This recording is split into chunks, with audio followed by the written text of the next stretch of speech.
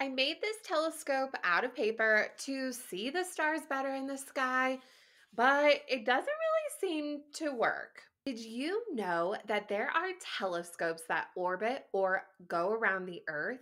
There are telescopes that are going around the Earth this very second. Make sure that these telescopes are working and doing what they're supposed to do in space. There is a lot of work that goes into them behind the scenes before they are launched into space and to keep track of what they are doing. It takes a lot of careful planning, communication, and problem solving here on Earth. Who would work on a project like this for their job? Why is it even important? Find out what STEM career I am describing in this episode of the STEM Career Quest.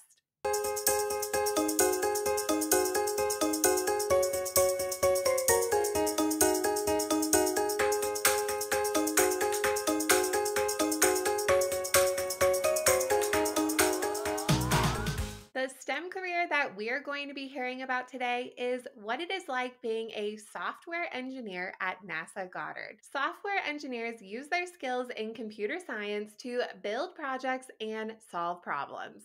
They'll often use a lot of coding and computer software when working on their projects. To tell us more about their career, we are going to be hearing from Aaron Shepard.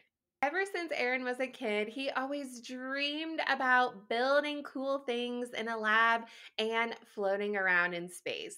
Aaron doesn't currently float around in space in his job as a software engineer at NASA Goddard, but he literally is living out his dreams and gets to work with things all that centered around space. So excited for you to get to know him and his awesome STEM career. Now, get ready for today's episode quest, my little questies. Instead of besties, you're my questies. You're here every week. We're best buds by now. Listen carefully to the answers of these three questions. At the end of the episode, I will be revealing the answers. The questions should be answered in order, but you have to be a very careful listener to get them correct. Let's dive in. Question number 1. What does the Roman Space Telescope do better than the Hubble Space Telescope? Question number 2. True or false? Can things fall out of orbit when things are going around the Earth? And question number 3. What prank did one of Aaron's co-workers do to him? Be a careful listener. Now let's embark on this episode. Well, thank you so much, Aaron, for being here. If you wouldn't mind telling us, what is your STEM career and how would you describe what you do? Okay, yes, thanks for having me on. My name is Aaron Shepard. I work as a software engineer at NASA Goddard. What I do is I'm working on the tracking system for the new Roman Space Telescope. And what that means is when we send it into space, we've got to know where it is as it's going around our planet and all of that. And so we work on the guidance and tracking systems to make sure that we know where it is, we can calculate where it's going, and we can tell it to move out the way if something's coming, like an asteroid or maybe an alien spaceship. We never know. Ooh, that's really cool that you can actually see where this telescope is going. What does this telescope actually do? So this telescope will do a lot for us. It actually has a wide camera that can take the equivalent of 100 pictures from the previous Hubble telescope. So what the Hubble could see in one picture, we can see, or what the Hubble would see in 100 pictures, we can now see in one. And what we're going to do with this is we're going to do some astrophysics studies. We're going to look at the way that the universe works, some of the physics behind it. We're going to look at exoplanets, which is another way of saying planets that are outside of our solar system. We're going to study them some more. And we're just going to try to look as far back into the past as we can to learn more about the universe. It's really cool. That is so cool. And I never knew that there were telescopes out in space. I thought they were just here Yes. on Earth. Yes, and so the interesting thing is that when you're here on Earth, you have to consider things like the weather, light pollution, so lights from cities or other big places that drown out the stars. So if you're listening and you live in a place like New York City, you might not be able to see the Milky Way in the same way that somebody who lives in a more rural area would. So one thing that we do is we'll actually put telescopes and other space instruments in space, hence the name space instruments, and this allows us to get a much clearer picture.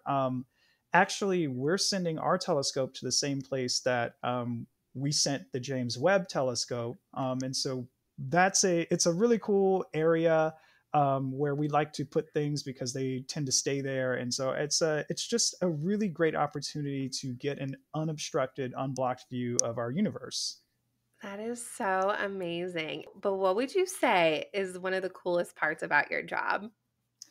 One of the coolest parts about my job is I actually get to work with data that will come down from the telescope while it's in space. And so, right now, since it hasn't launched, we're doing a lot of modeling, a lot of guessing, we're simulating things. But the programs that I'm writing will actually read the telescope telemetry data, and so when you see it, it will come down from the spacecraft. And I think that is just so cool because that means that a part of me, something that I have worked on, is actually going into outer space. And I'm super excited for that. You should be. Not everybody can say that's something they get to work on, that their work gets to leave this planet. Oh yes, I still some days some days are regular days and I'm just trying to do my job, and then other days I stop and I think about it, and it's just really it's just really awesome. That's the only way I can describe it. Along with that, so that's a super cool project, but I'm sure every day there's something that has might have happened that has shocked you or a funny story.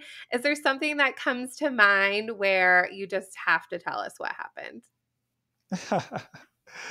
um Yes, one time I was messing around with some code and it stopped working. And I was borrowing the code from what we use for the Hubble Space Telescope.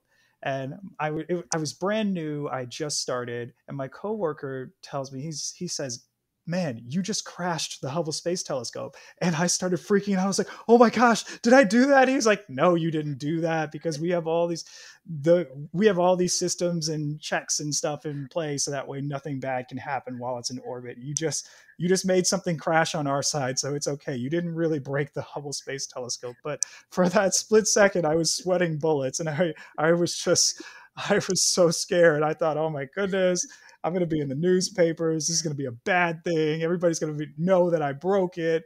My mom's going to talk about me. Everybody's going to talk about me." But it ended up being fine. That is not a funny joke, but it is a little bit funny. Oh, oh, it's hilarious. Is the Hubble Space Telescope still up right now?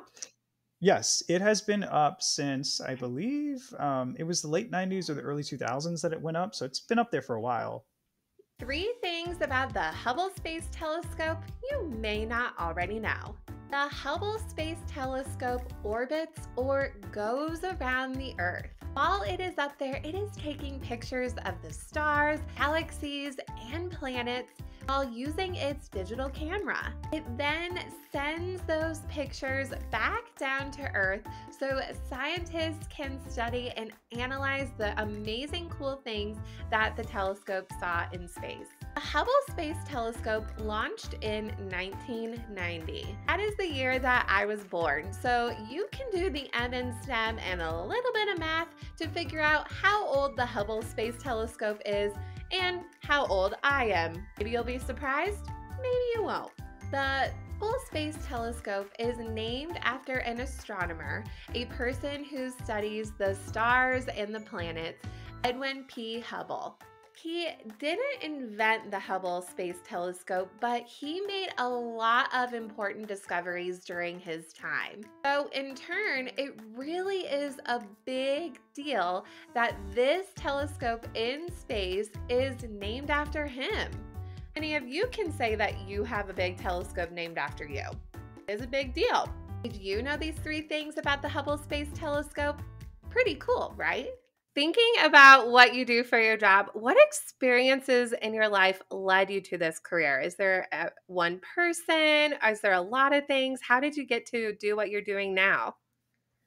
It's a lot of things, but I would have to say that along my journey, I had so much help from teachers and from mentors. When I was in school, I had a professor that I said, "Hey, I really like to do space things. Can you help me get there?" And he was incredible. He let me do research projects. He wrote me recommendation letters. And then when I was a student, I was actually working at NASA over the summer, and my mentors from NASA were always so friendly and so helpful. Like they really, really were invested in helping me develop as a scientist and as an engineer. And they just, anytime I needed something, everybody was so kind. They were able to guide me, and eventually I got to the position that I'm in now. And I just can't, I can only say that I did that thanks to the support of a lot of people. So it's very hard to pinpoint one exact thing. But for me, I would say the best thing that that helped me out in my journey was asking questions, being curious, following up with people, doing my best to do a good job. Sometimes you don't get answers right, and that's Mhm, okay. And most importantly, being willing to learn and willing to mhm. make mistakes. That really, really helped me along my journey.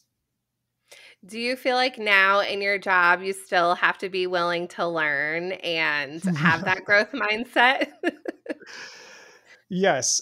So my background is actually in electrical engineering, and I worked with electronics and hardware for a couple of years before I went to NASA full time. And now I do a lot of aerospace engineering. And so I'm learning things about orbital mechanics. I never took a class in orbital mechanics in college, so I had to do a lot of reading.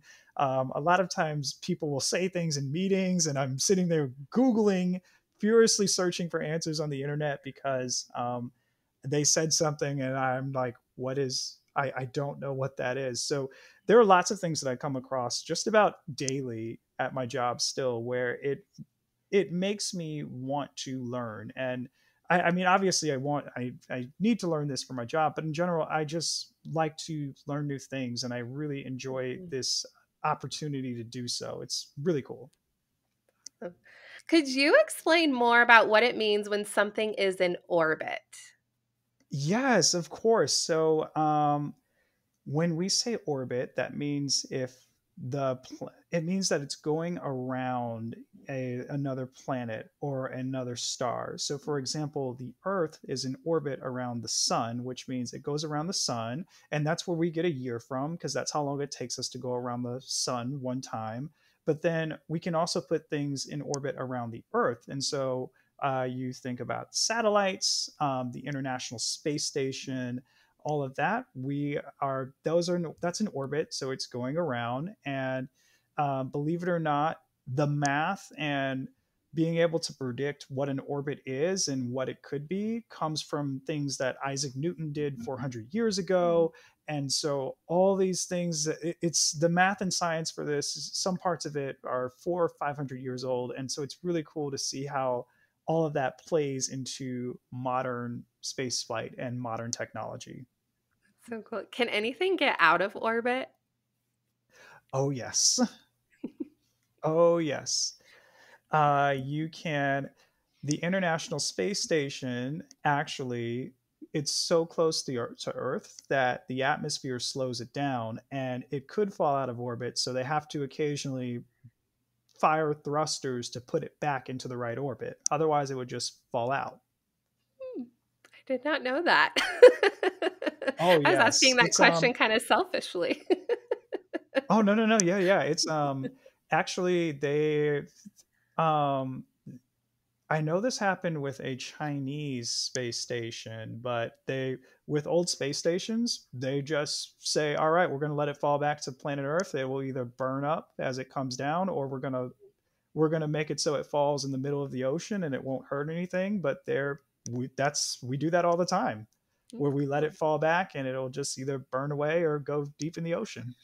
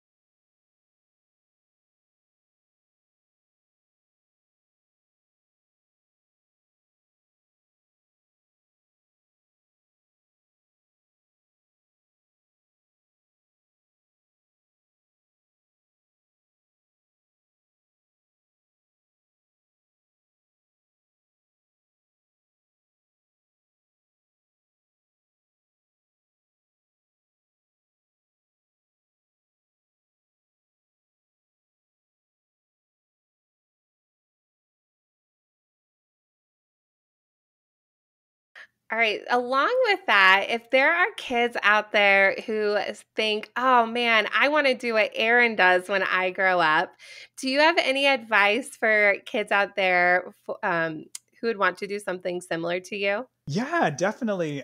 So the first piece of advice that I would have, or that I have, is to learn how to work with others and learn how to play nice with others, how to be in a team. I know the audience for this podcast is a little younger, so when you're in school and you have group work, Mhm. um, that is a very essential skill. There are on my small section of the team is probably 30 people, but the project that I'm working on, might be a few thousand of us there. So there's a lot of us, and we have to communicate. We have to work together. We have to be nice with one another. We have to play nice with one another Mhm. sometimes. And so that's a very important skill. The second thing I would say, just like I mentioned earlier, is always be curious.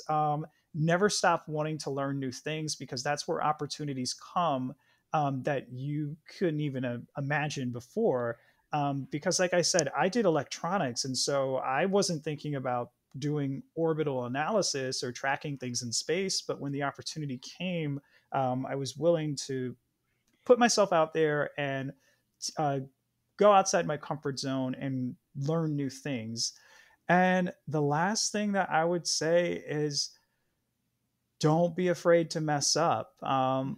It's a natural part of life. Sometimes you get questions wrong. Sometimes you say wrong things, and it's okay as long as you're committed to learning from your mistakes. I really think that that's important for anyone, but especially for young students to hear, because nowadays everybody feels like they have to be perfect, and it puts a lot of pressure on us. But part of the learning process is to mess up a few times and adjust based off of your mistakes.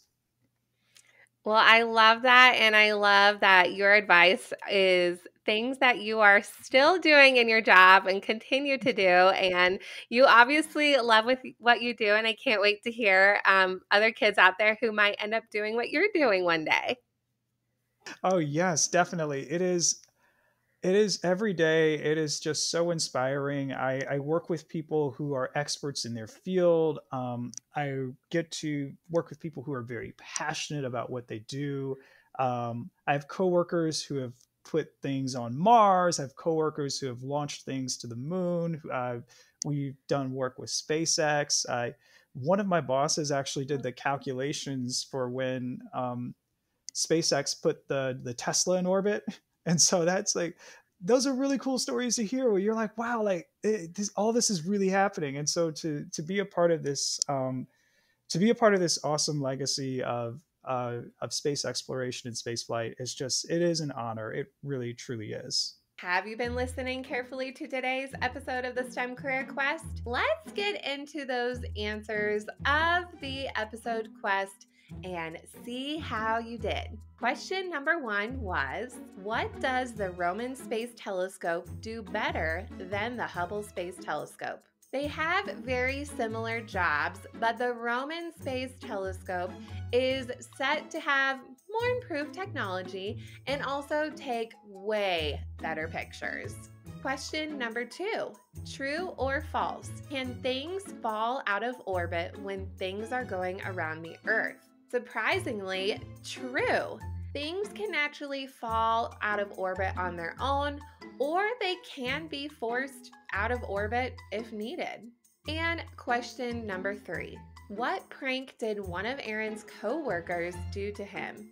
Aaron was a little bit nervous at first, but his co-workers said that Aaron had broke the Hubble Space Telescope. Now, we know that isn't true, but that is such a silly prank to play on a new person working with you. I hope Aaron got him back.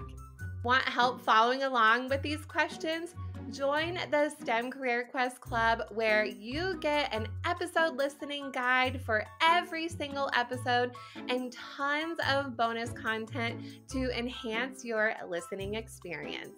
What is something new today that you learned about being a software engineer? Is this a type of STEM career that you might want to be someday? Even if it isn't, it is okay and so exciting to learn all about these different STEM careers that are empowering our world. I am so glad that you are here and excited to be with you while you continue your journey in the next episode of the STEM Career Quest podcast.